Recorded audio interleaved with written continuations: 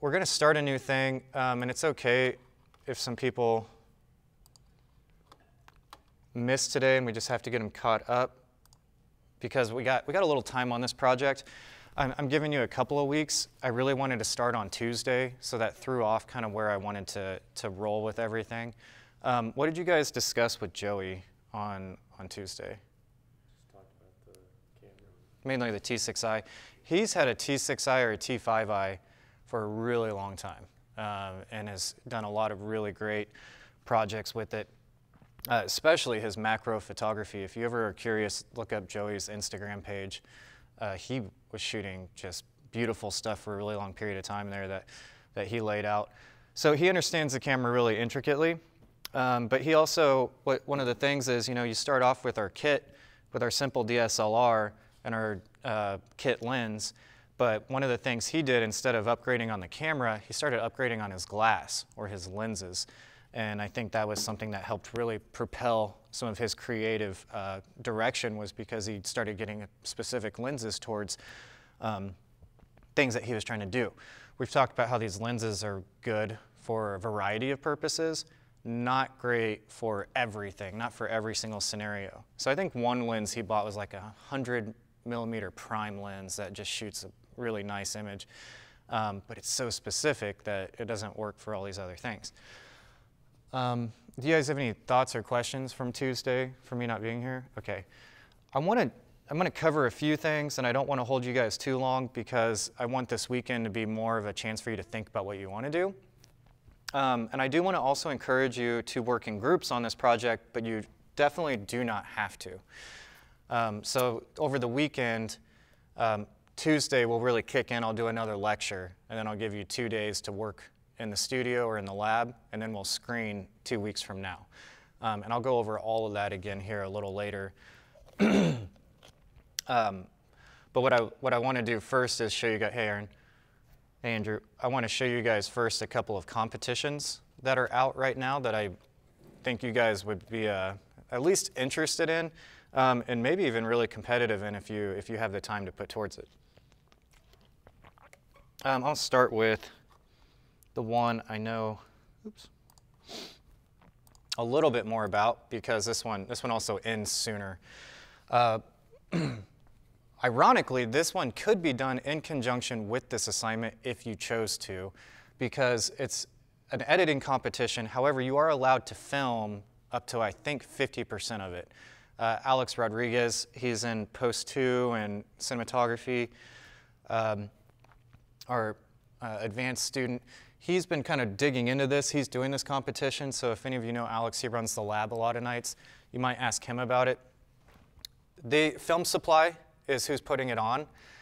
They are a stock media site, so that's really kind of what they're known for. But every year, I believe they do this yearly, they put on this competition, and they have 3 categories. So it's 30 days. It started earlier in the month. That shouldn't discourage you though, because these are really short edit projects where you could absolutely jump in and cut this thing over one evening if you really focused in. So you get a download link after you sign up. You have to put in your email. It's all free. I don't like to show competitions to you guys that are expensive or costly. This one is going to take you more time, and they get a lot of publicity out of it, so I don't think they've ever charged for this.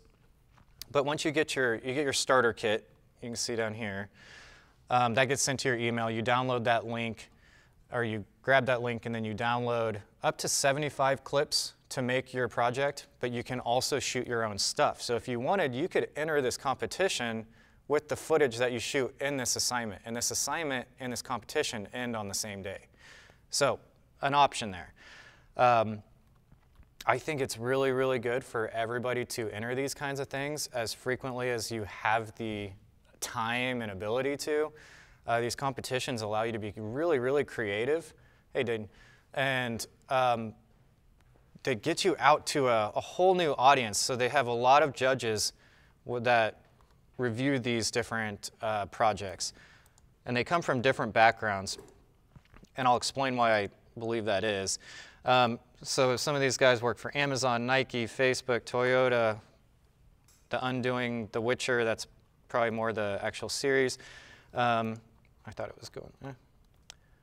Nike, Samsung, Netflix, Amazon. So they have different roles and where they came from to get to this point. But these judges, this is all great publicity for you. So let me show you a couple of, and of course there's a lot of prize money. I've never won anything. I haven't done a lot of these personally, but I had a friend win a couple grand and like a camera package from one of these competitions a while back. And it was same scenario. He had to use so much of a percentage of what was provided from yeah, I think it might have been this one. It was similar for sure. From whichever stock media site, he had to use so much of theirs, but then he was able to shoot some of his own footage with his Canon DSLR. And he did a beautiful project. I wonder if I can get him to let me show that in class. Oh, here we go. So you have 3 different categories, and any of these could work for sure in our project that I haven't even touched any information on for you yet. But you start with title sequence. Let's go ahead and watch these. They're all really short. This is the winner from last year, I believe.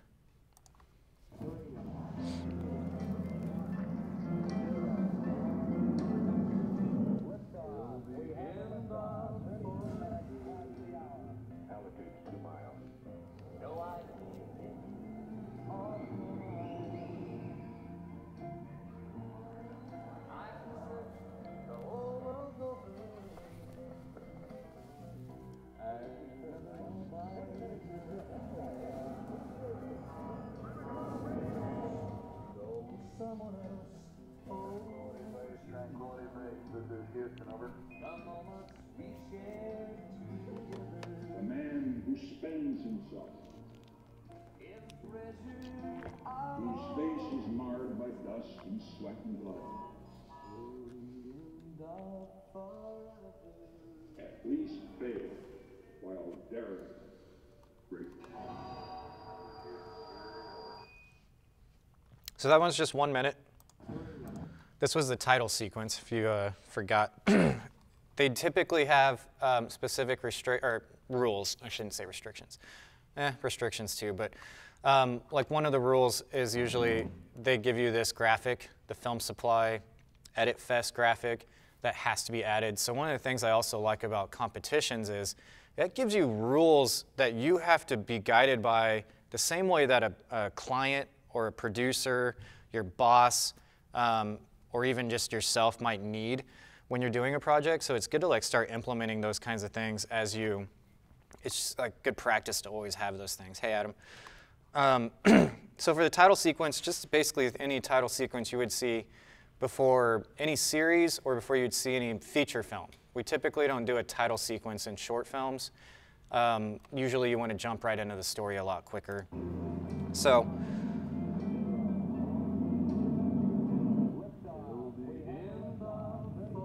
you typically have the production company, as they did.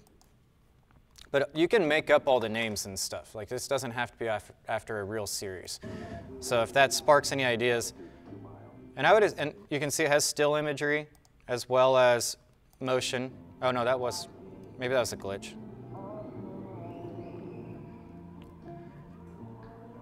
And I'm not certain on this one, but I think the music is provided through them as well. So that was a title sequence. And here the definition, title sequences are an art form. They set the tone and tease the journey. They can suck a viewer into the story before it even begins. Ultimately, to win this category, you'll need to meet one simple goal: create a title sequence that's impossible to skip.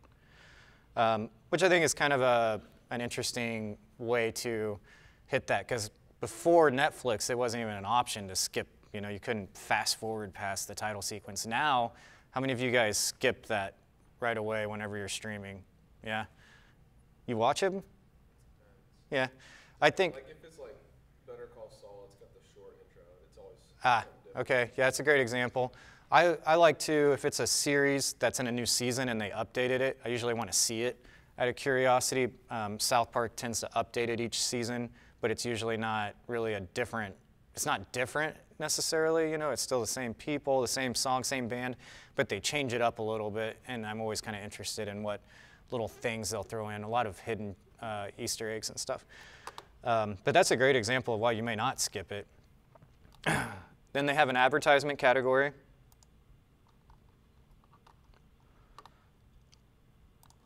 I think all these run 1 minute, which is okay for our assignment if you chose to connect it.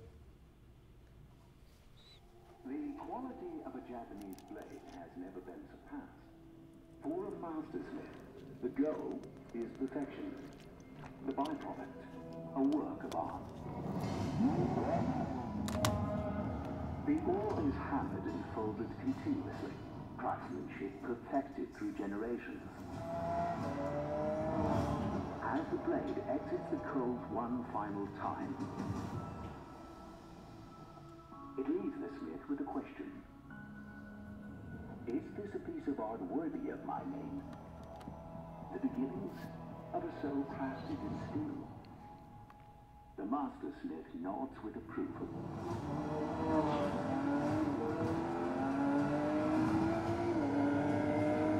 Finally, the master smith leaves his mark on the steel. The work is finished. So this one was for an advertisement. The quality of a Japanese blade has... I really love when they can incorporate archival stuff within brand new cinematic, you know, the 12K era that we're capable of shooting in. There's still a lot of value visually and storytelling wise in old footage, and some of these media stock sites tend to have a lot of that. Has never been surpassed. For a mastersmith, the goal is perfection. The byproduct, a work of art. The ore is hammered and folded continuously. Craftsmanship perfected through generations. As the blade exits the coals one final time, it leaves the smith with a question. So it's a really great job of combining, you know, the manufacturing of a sword into a car ad. Just really cool. Let's see, what was the definition of this? An effective ad has a hook. The hook has a solution to a customer's problem, presented in a way that compels action. Whether it's lipstick, a sports car, or a bag of dog food, everybody's looking for something. Show them you have what they need. And then the last one, movie trailers, the last category that you could do if you wanted to try this. Cutting a superior movie trailer requires restraint and balance. You have to draw an audience in, but you can't give everything away. How will you reveal an entire world filled with conflict and resolution in only 60 seconds? I imagine 60 seconds is what you're supposed to hit on all of these.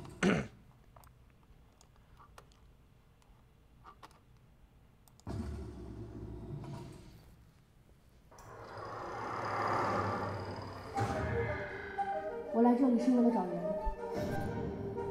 大多數人嚟香港啊，都係為咗唔俾人揾到㗎啦。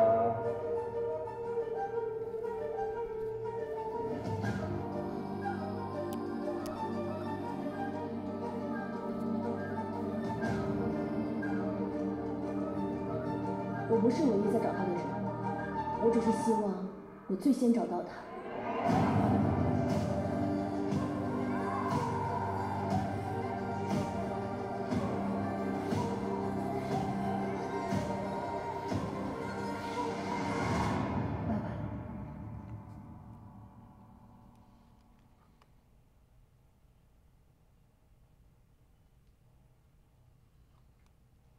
And that one was under 60, so maybe 60 seconds is the max. Well, for those of you who are kind of trickling in, there's a couple of competitions that are out currently, or about to be out, that I'm going to show you guys. The first one from Film Supply. It started at the beginning of September. There's no reason that any of you guys couldn't absolutely knock something out by the time this particular project is done. Our project is going to be composition. And with this particular competition, you can put up to 50% of your own shots in. So you could combine this and turn it in to enter the prizes and things like that and get your work out there. So you do not have to, not for this class. I know some other classes might be looking at it as well. And so again, Alex Rodriguez has downloaded the kit. He's started playing with it. He knows a lot more about the rules than I do. He kicked it off the last day of the fair Sunday when we were here parking cars and no one was coming in. We started looking into this. So I highly encourage you to look at these kinds of opportunities because it really incites a lot of great creative flow. You can really try things that maybe you haven't got to try in class. And you're going to want to try other stuff outside of this program for sure, because we hit you with a lot of stuff in 2 years, but it is by means nothing close to everything you're going to learn in the industry when you're out working. We're sparking a lot of interest, we're sparking a lot of base knowledge, but you're going to see a lot more stuff come around that I won't have time to teach you in just a few semesters. So these kind of competitions are really, really great for that. Questions about this that I likely can't answer because I think I've given you everything I know. But if you're really curious, Alex, and he's around a lot, he should be here later today. He's been messing with it for the last few days, so he might know more about the rules and things like that. The other one, and I believe this is a typo, says Contest 2022. I just got this, I think, while I was out sick in my email inbox.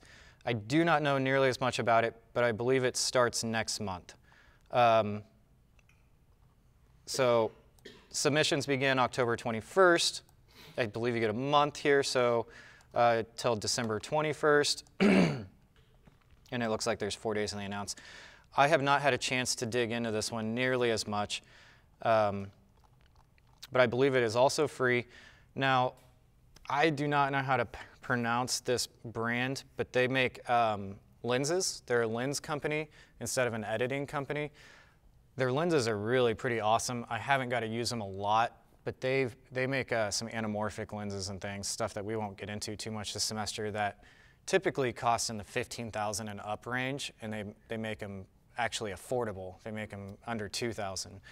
So I've really appreciated this. This company kind of came out, at least under my radar, around COVID time, and then it kind of fluctuated in and out. So I tried to order some of them for the program, and then I couldn't get anything in for that period. So I'm not too sure a whole lot about this particular competition, but it's another one that's out, and it will not begin until next month. So what's great, the reason I wanted to point it out today and kind of throw it onto your radar is the fact that you would probably want to work in teams on something like this. If it's not just a full-on editing competition, they probably want you to shoot more stuff. And you guys are in a group. You're all sitting here learning this stuff together. This could potentially be our assignment next month. If I read through the stuff and it makes sense for what we're trying to do, then we might use this as kind of a platform for us to base a project on, not the project on. So I wanted to put that one on your radar. And yeah, they emailed me just yesterday or the day before, but I don't know, seeing some typos and stuff. It may not be as official of a competition as what we have with the film supply one, because I know this one is yearly. Well, here's some rules. Let's just read through it real fast. The video should be at least 60 seconds. Let's see.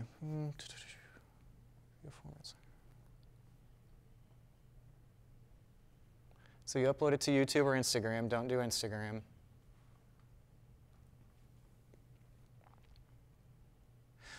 It says with their particular lenses, but I didn't see that in the rules. So I don't know.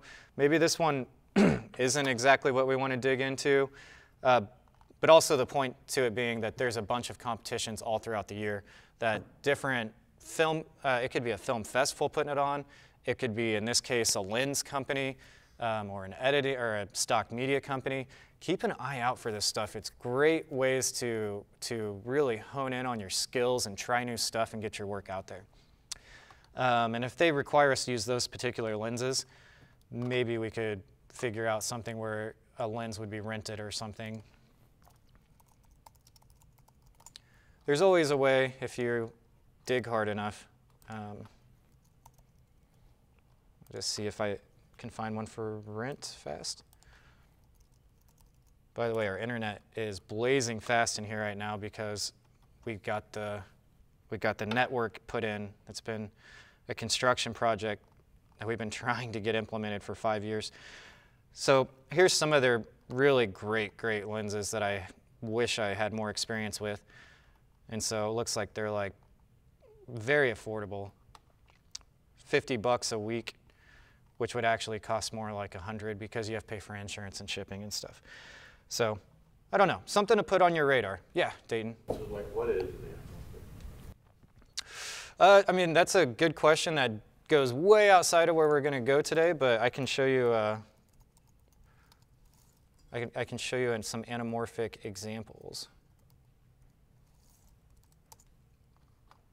Because that's what they're known for, is their anamorphics, for the most part.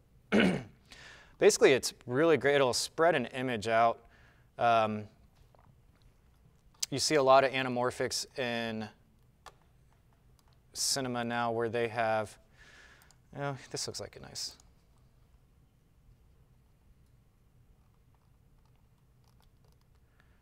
So you kind of get this, it spreads out the image.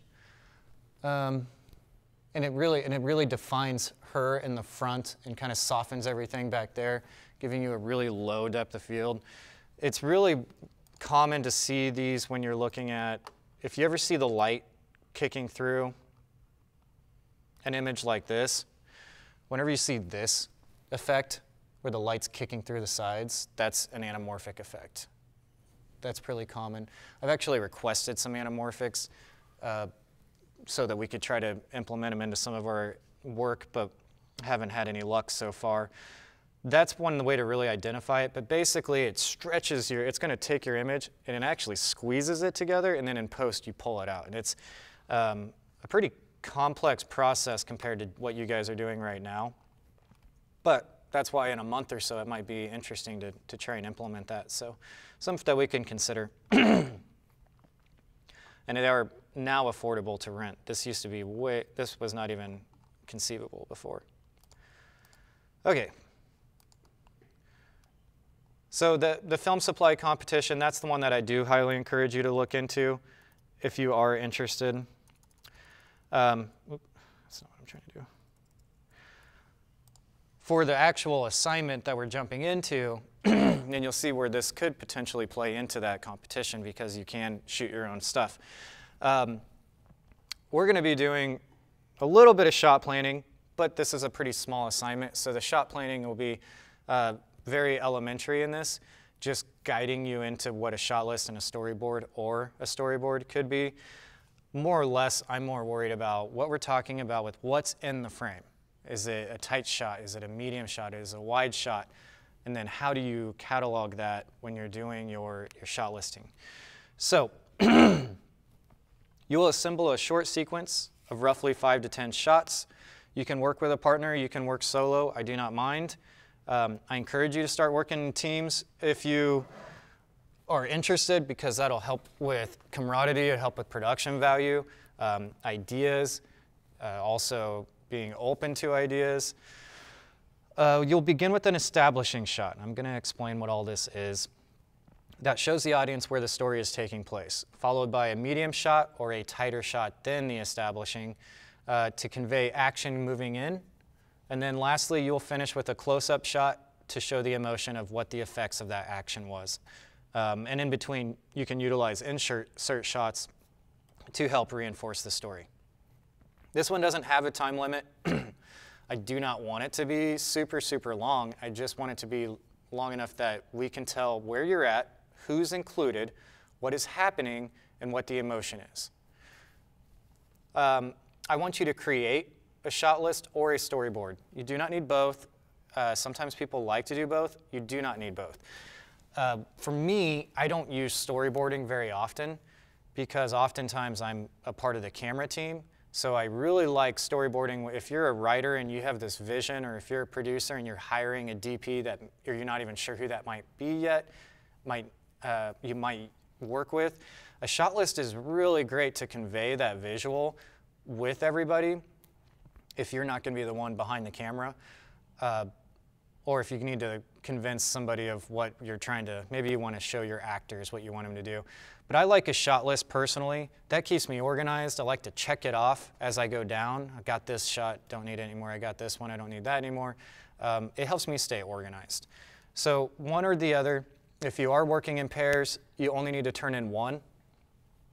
And your shot list or storyboard will need to include the type of shot and the framing. And I'll come back around to this. So basically, MCU, medium close-up, over the shoulder. You guys have 2 weeks on this. It'll all make sense. And then you'll just turn in a URL, YouTube, typically, and then your shot list or storyboard.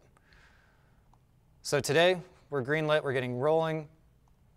Next week, we'll lecture, workshop, we'll go over some of this stuff more. What I really want you doing this weekend is thinking of ideas. If you're gonna work with a partner, talk it through. You could do your shot list or your storyboard over the weekend, and then you'll have a studio field day, a lab day, and a screening. I've had some people that are a little worried they're getting behind. That shouldn't be a concern. We are moving slowly. Don't panic about this stuff. We're gonna have 2 work days here. So if you're concerned about something, that'll be a great time to sit down with me and look at that stuff, okay? The whole point of this class is to show you the basics and build confidence. So we're gonna have 2 work days on this project so that I can sit with you individually, with your team or you individually, to cover any issues that you might have. And that can be anything from the exposure triangle to focusing to whether the shot list or a storyboard makes more sense, or maybe it's a post-production thing. Some of you guys have not seen a nonlinear editor for more than just a couple of weeks. So I know that there's some people who are worried about, there's a lot of process going on even though we're doing pretty basic functions. But if you'll notice, we're about to really start telling stories. Even though they're simple, we're getting into some really storytelling components now. Even with the focus racking, you start seeing how we're telling the audience to go from this character to this character, or from this object to this character or this desire. So even on the second assignment, you're already beginning to dive into that world. So in 2 weeks, we'll screen these films. And I believe that October 5th is the same day that this is due. It's early October. Is anybody off the top of their head, and you don't have to know right now, does anybody think they'll do the competition in conjunction with this assignment? Or is that just too much? That's okay. You don't have to do the competition, I'm just curious. So what I want to do now is dive into composition, and this will be the topic of our discussion for the next 2 weeks.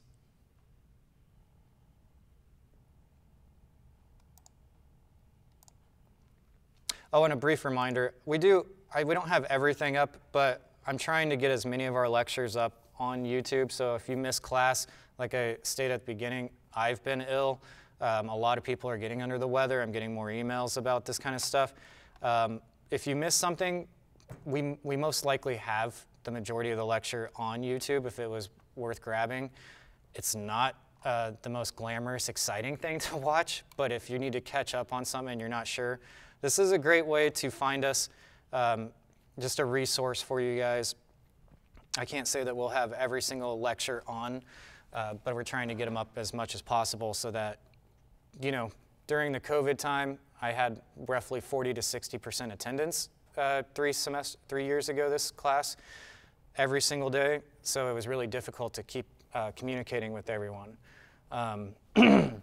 And I simply can't do it all by phone and just catch you up later. So this is a resource for you if you do, in fact, get ill or have to be somewhere. So please take advantage of that. This is not the one.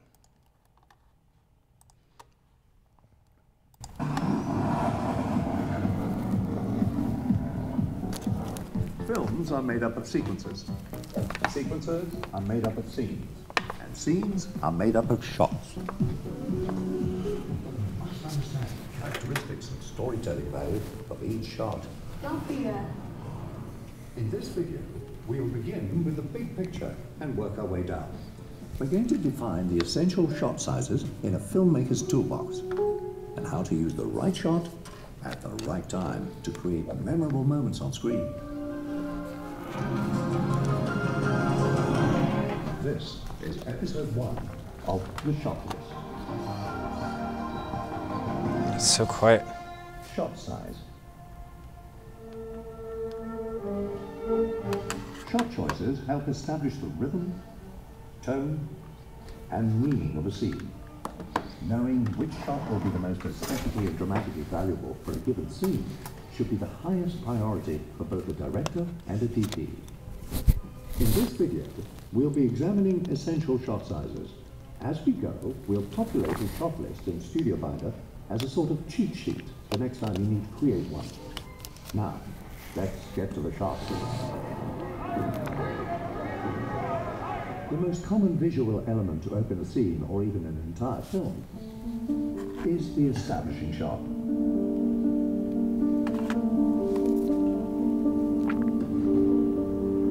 It is typically wide enough to establish the geography, time of day, show the scale of subjects in relation to their environment, and is often used to transition between scenes.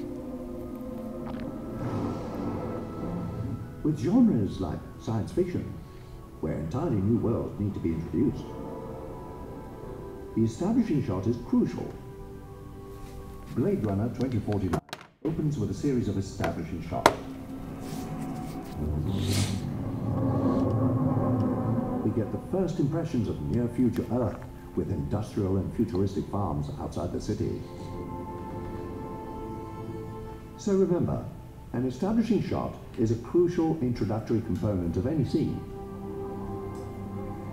It can mark a transition to a new location, or introduce crucial details about the location or world.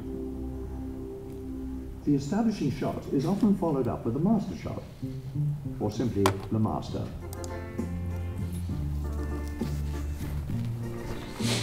Like the establishing shot, a master shot confirms the location and geography of the scene. It also clarifies which characters are in the scene and where they are in relationship to each other. Go on, sit down. Go ahead. Talk to each other. Hey, Mr. Einstein. Here, we see a master from The Godfather Part 2, framing the Corleone family around a dinner table. Hey, Sally, get in here.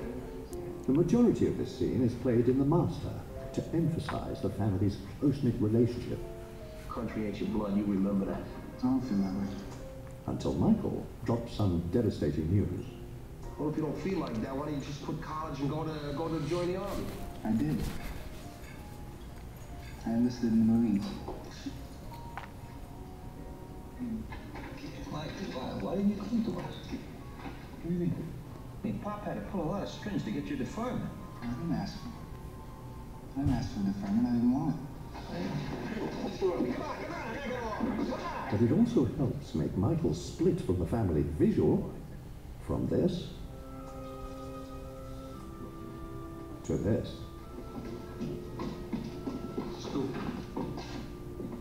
And we feel the emptiness around him that much more. Remember, the master captures the scene playing out in its entirety, providing the editor with something to cut out to, if necessary. Moving on. Wide shot, WS. Let me tell you about my book.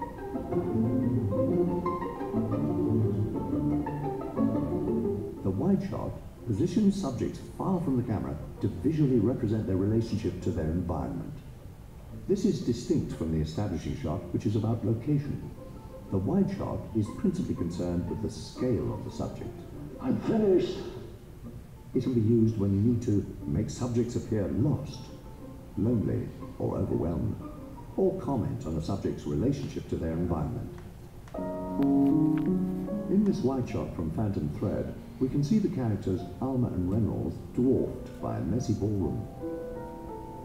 Paul Thomas Anderson could have ended the scene with close-ups to capture their characters' emotions. But by ending with a wide shot here, we can consider Alma and Reynolds together, yet isolated from the world around them. Use it when you need to establish the spatial relationships of the subjects. Make statements using distance, depth, or size.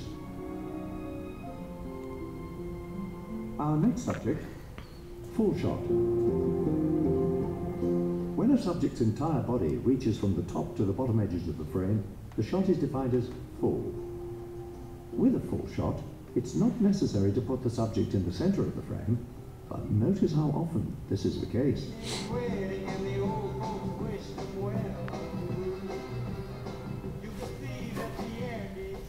This example is effective because it is tight enough to tell a story with the character's face, but wide enough to further the story by observing her entire body, posture, and wardrobe.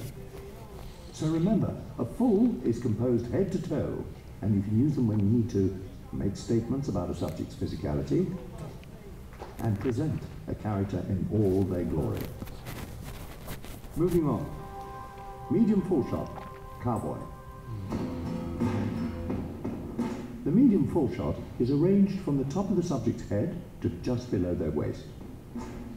It is sometimes referred to as a cowboy shot based on the height of gun holsters. Here we can see complementary angles from The Favorite, composed in medium fulls. The cowboy angle on the character Lady Sarah is particularly strong and confrontational. This isn't a western and features no holsters, but it's hard not to think of cowboys when firearms are deployed like this. Use it when you need to present a subject as confident, dangerous, or confrontational, especially when weapons might be drawn. Moving on. Medium shot, MS. Perhaps the most popular shot size in all of cinema is the medium shot. But why? Because it's more of a neutral shot, neither dramatic like a close-up or distancing like a wide shot. It captures the subject in a size similar to how we interact with people. Will you hold still? The typical composition of a medium shot starts above the waist but below the chest and ends just above the head. Shot sizes deployed in animated films function under the same compositional rules. Oh, hello. Let's look at an example to better illustrate this. In this scene from Coco, Miguel watches a film starring his idol. The medium shot composition accommodates quite a bit. The props from Miguel's shrine, the detail on the TV screen, and Miguel's reactions to it. It's an intimate moment as we observe Miguel's joy, along with the objects of his affection, in a single frame. Follow my heart. You know that feeling? So remember, the typical composition of a medium shot starts above the waist, but below the chest, and ends just above the head. Use it when you need to dig into a subject's eyes without losing their physicality or environment, or utilize a true middle ground approach that is neither jarring nor especially dramatic. Our next subject, medium close-up shot, MCU. When a shot frames a subject from mid-chest to just above their head, it is referred to as a medium close-up. Medium close-ups are about reducing distraction and prioritizing story and character details. Why don't you start right now and get the fuck out of here? Use it when you need to get intimate with a subject without losing their physicality. Perhaps I treated you too harshly. Here, the villainous Thanos snaps his fingers during the climactic moments of Avengers Endgame. With this shot size, we have room for the Infinity Gauntlet, and Thanos' look of cruel satisfaction in thinking he has won. But when he fails, this medium close-up is designed to also capture his reaction.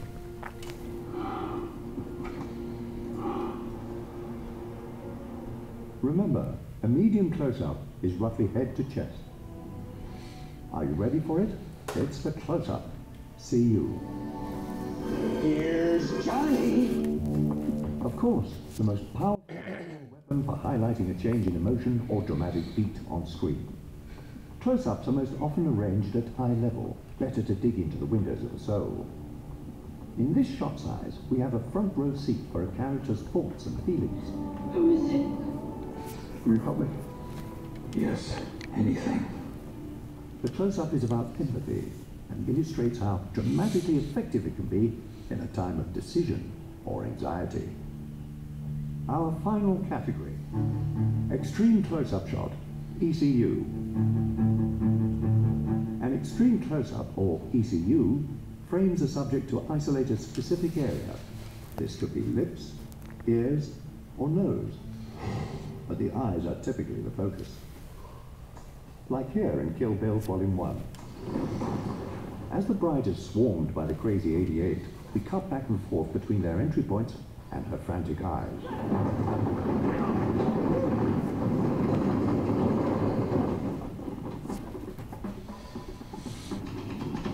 But when the function of a specific prop or an intimate detail is necessary, filmmakers will often rely on the insert shot. Inserts are most commonly used to highlight and isolate something crucial to the narrative.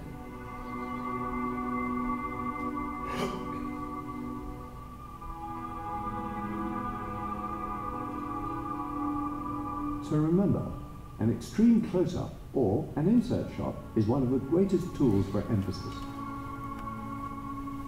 It is the most intimate, dramatic, and potentially startling of all shot sizes. So, this is our shot list made in Studio Binder so far. It has all of the most common shot sizes you can reference the next time you need to create a shot list. You can find a link to the full. Okay. So it's a little longer than most of the videos we watch. But essentially what I want for this particular assignment is with your 5 to 10 shots, I want you to start really wide. I want you to establish where you're at with your location and what the environment is.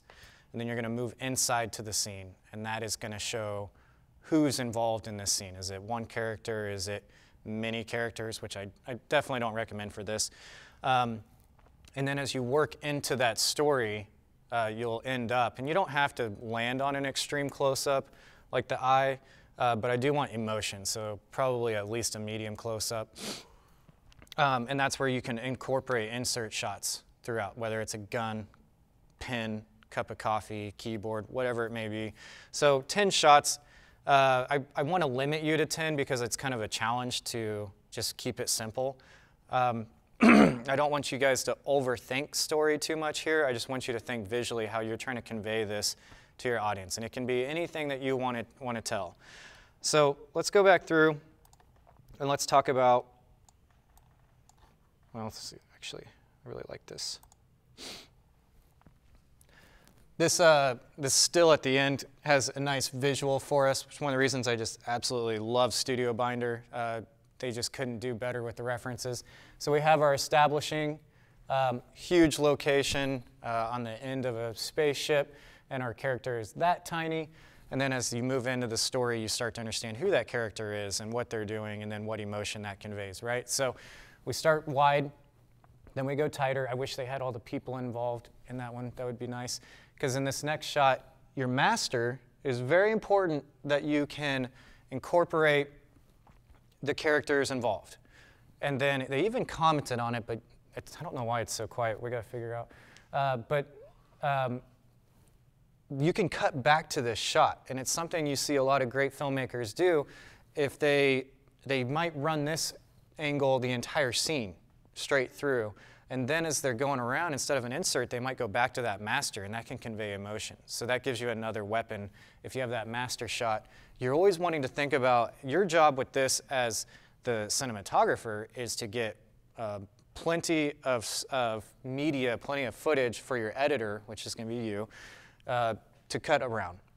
So you want to make sure you have your coverage. Getting coverage is so imperative. The group from last year, it got to be redundant. Zoe could probably tell you every class I was going, coverage, coverage, coverage. Quit being lazy and get onto this, get everything you can, because you're shooting 1080p on SD cards, get all of it. You can get a lot. Now, a shot list should keep you organized, but we'll dive more into that Tuesday. So thinking coverage, you can run the medium shot straight through the scene and then shoot the scene again on your tights and things like that so that you can always have that to cut back to. So you don't just want to shoot your master just wide and get the very intro and then cut and then go in. You might do the whole scene wide, and that also gives your actors a chance to run through the scene a couple of times.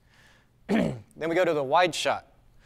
Wide shot usually has most of the scene, entire body, but it also encapsulates more than just the characters themselves. So in this case, you can see their isolation from other characters that are silhouetted, and even a band. And then the wide shot, head to toe, full body, typically. It's not uncommon to see like maybe a little bit of the legs cut off or something, you know, especially if there's like something in the scene. And we go to the cowboy. Now, this is a medium wide, but the cowboy is the way that I like to remember it so well. Do you have a question, Aaron? No? Okay.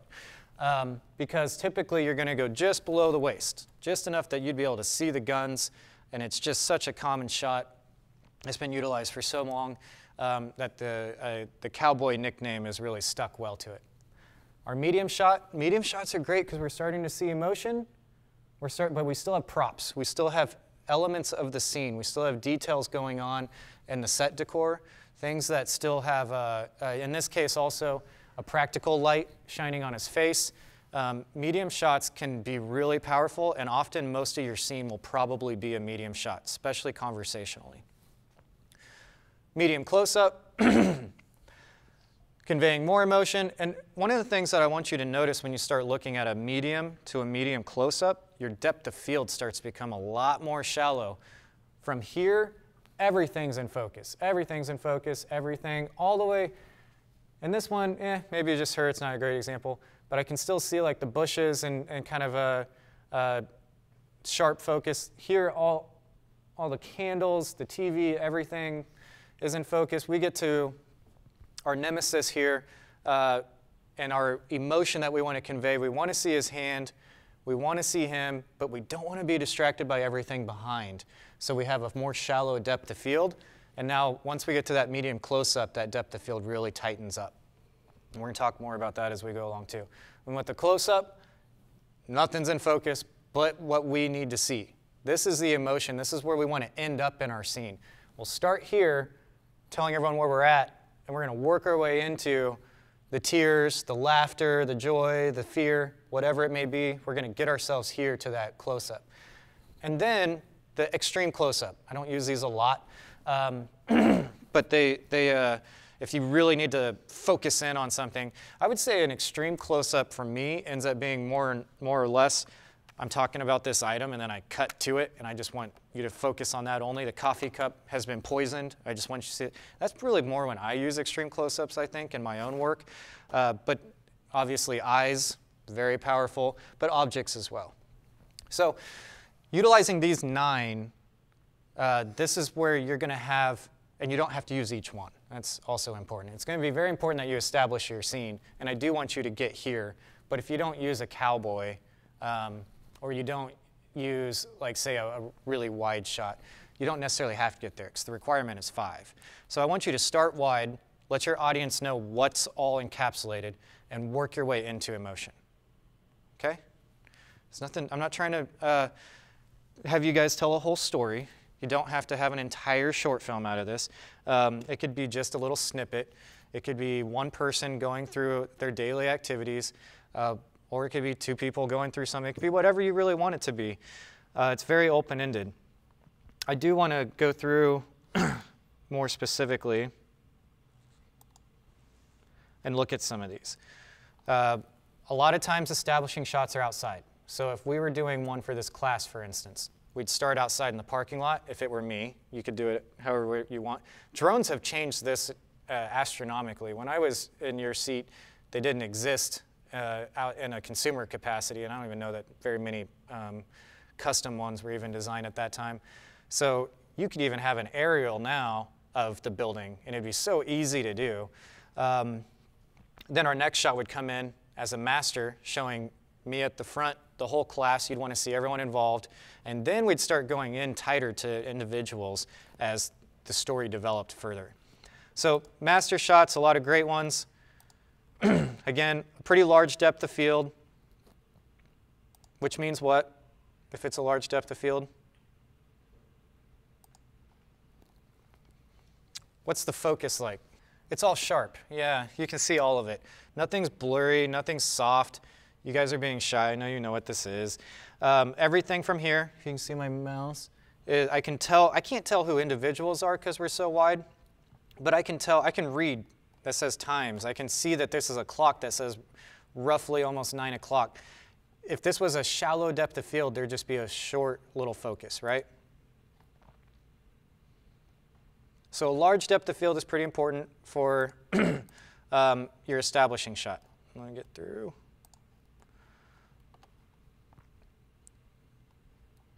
And in this one, well, let's play through. In feature films, it's not uncommon to have multiple establishing shots like they do in Blade Runner that they show here in a second. I don't encourage that in short films at all, because you really got to jump into that story fast, or you're going to lose your audience, or more importantly, your submission judges for festivals. You got to get to that story quick. So that's why we tend to leave out title sequences, and we don't want a lot of establishing. We just want to get into that story. But if you have a 2.5-hour epic, you got a little more time to establish shots like they're doing here in Star Wars. And then some Blade Runner examples. Yeah, a really long movie, beautiful movie, but very long. And so we can literally see the bolts of this ship all the way down to the sharpness in whatever this planet is here. That's Interstellar, okay. I haven't seen that one. So typically a large depth of field and a very wide shot so that we can see who's all included, what your atmosphere is.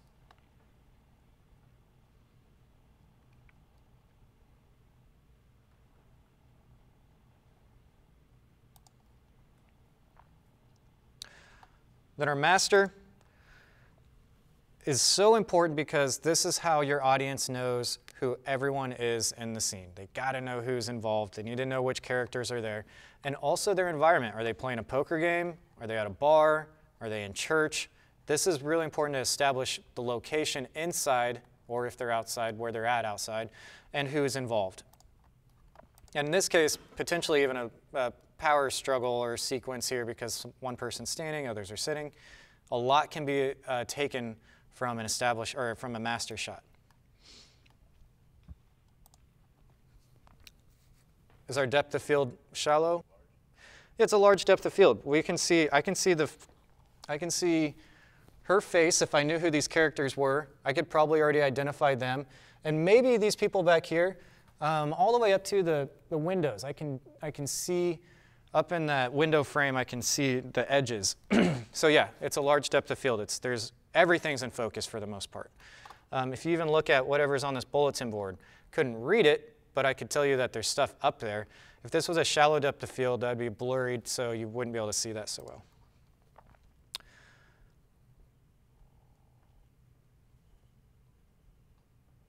And it's okay, like this shot has a pan to it. We haven't got into movements yet, but if you'd like to check out a tripod and try some movements, there's nothing wrong with that. We'll talk about what those movements mean more in the next assignment, though. So, iconic scene from The Godfather. We can see all these different characters, many of them very famous actors now. All the way to the back, the blinds are even sharp. But I can even see like the detail in her dress. So a large depth of field still with our master.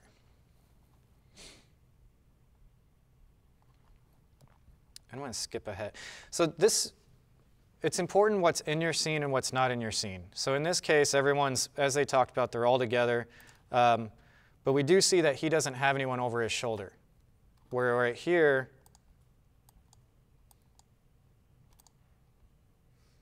I believe it's his brother, has someone directly over his shoulder and people around him. Kind of showing that the energy, metaphorically here, visually, is he's got the weight of the room. Where he doesn't. Oh, darn it. And then, of course, by the end, it just essentially gets to a point where he's completely isolated. And see how they cut back to that master to show that. They show that as a scene is developed. So cutting back to the master or cutting into an extreme close-up or anything like that is acceptable. You don't have to just go establishing shot to close-up in that sequential order. How you mix that up for your audience is up to you. But starting wide and ending close is my way of helping you guys. It's kind of your cheat sheet so you don't overthink it. I want you to let everyone know where you're at, and I want you to work into the emotion.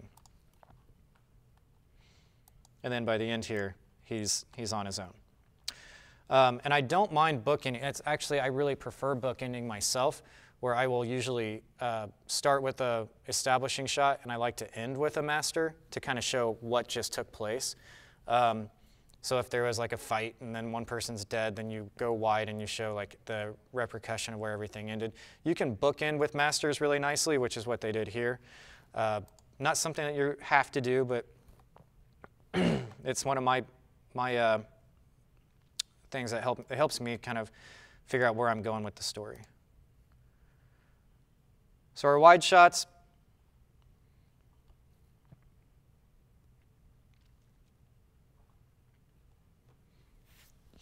A lot of negative space in the wide shots, a whole lot of area.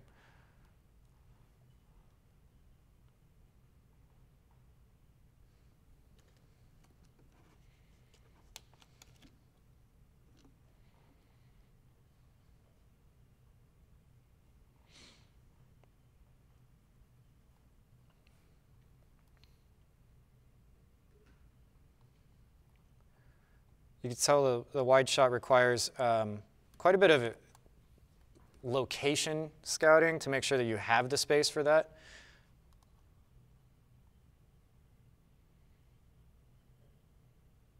Skip ahead.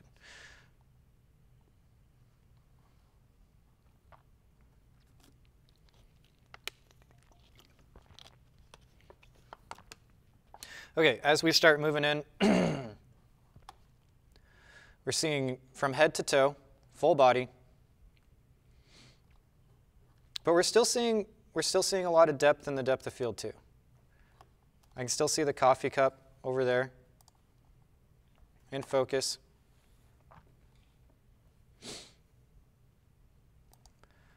The cowboy, I kind of talked about that. It's pretty obvious. The cowboy is probably the easiest one to really remember outside of the ones on the ends. It's been done forever. Now, medium shot, as I stated, this is where a lot of your dialogue is going to take place. Waist up. We've already seen where they're at. We know who's in the scene. This is a really important way to keep your audience. This is where most of your story development will take place, because you're developing the emotion that you'll eventually work to in your extreme or into your close-ups.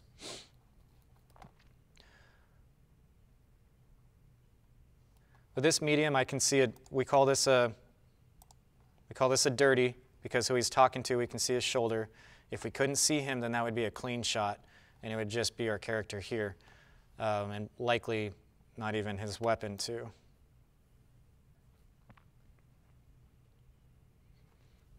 It's typically sternum up is pretty common, or waist up, depending on how they're sitting or standing or whatever. And it's important to point out, I know everyone in here is studying this particular major, but animation, the rules are the same. You'll still see focus racking. You'll still see camera panning and tilting and zoom in and zoom out. And in this case also, the storyboarding class is taught by Blair in the animation and game development department, but you can storyboard films in there too. The rules still apply all the same when it comes to these visual aesthetics that we're trying to convey to our audience. It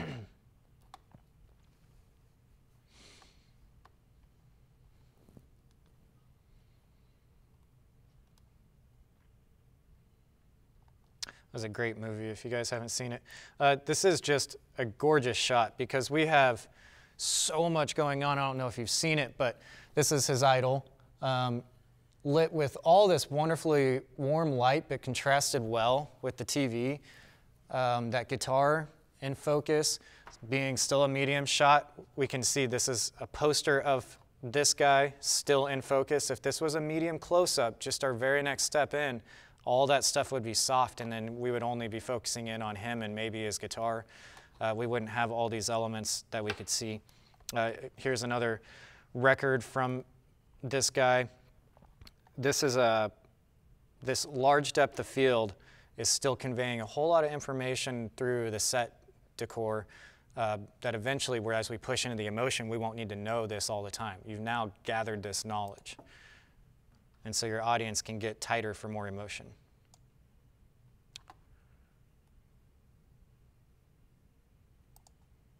Okay. So great example for the medium close-up.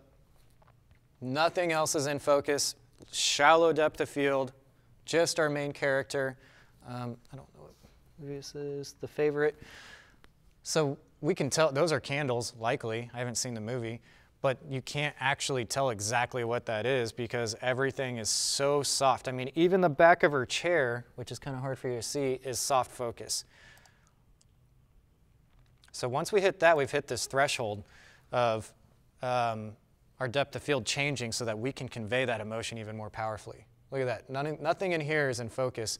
Nothing on the walls. Just that emotion. We're just capturing that. It's a great shot.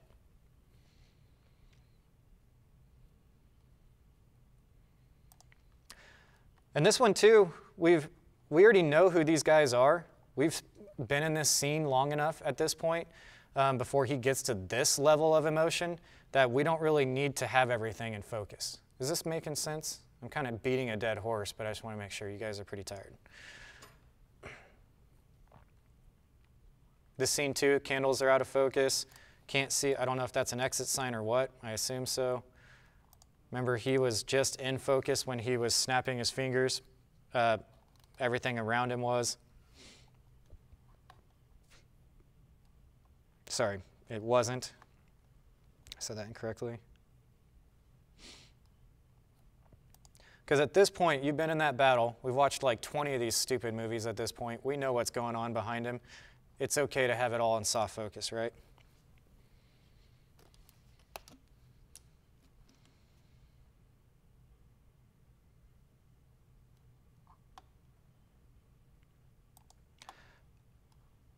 Oh, we got to see the one from The Shining.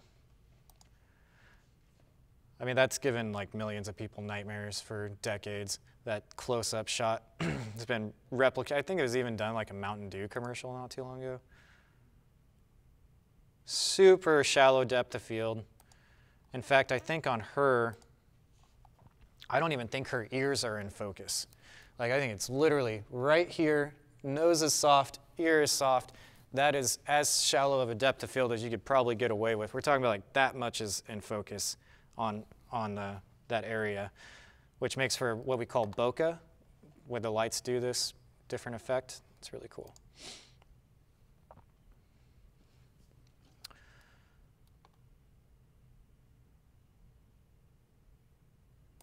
And as they state, I didn't think about this. I guess it didn't. I always want the eyes myself, usually on the top third. When we start talking about composition, we'll talk about rule of thirds more on Tuesday. I really like the eyes on that top third. I don't want them down here unless there's like specific reason for that. Start thinking about that placement, how you block your actors within the frame. So I'm glad they mentioned that because that wasn't something I had in my notes.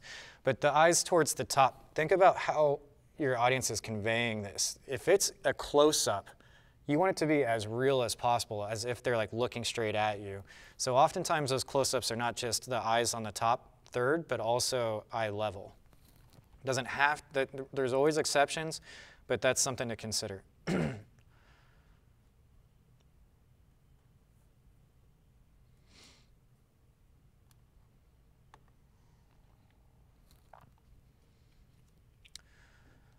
Again, conversational scene doesn't mean that your conversation has to be in medium. This very emotional scene is in a close-up, but we still have it dirty because Harrison Ford's character is so important in this particular scene. And the extreme close-up, which, like I said, I don't use too often because it is just that. It's highly extreme. But sometimes if you really want to get that point across and you don't want there to be any confusion for your audience to look at anything else, that extreme close-up is very powerful. I really like it for insert shots of objects that need to be conveyed in the scene. So when you have like a fight and someone reaches for a knife, you might do an insert shot of that close-up of that knife so you can see where that desire is and what they're focused on. If I did a master and there's a knife somewhere in that scene, your audience is going to be confused. So make sure your job is to make it easy for your audience to understand the story you're trying to tell them. Okay, any questions about where we're at right now? And you got more time on this assignment than you have on the others, so we're gonna take an extra weekend on it, basically.